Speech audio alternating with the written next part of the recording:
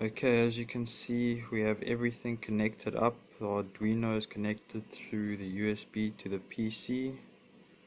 The Arduino has already been flashed with the Blheli programmer, the 4-way C2 interface, connected to the ESC, and the ESC is powered from a LiPo.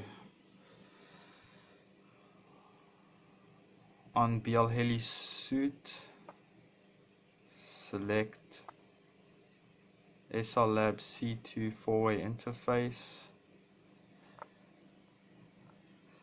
select the port, select the COM port which the Arduino is connected to, hit connect,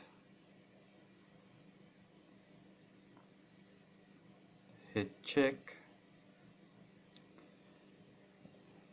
The ESC information will pop up. Select OK. From here you can select different options: demag compensation to high, motor timing to medium high.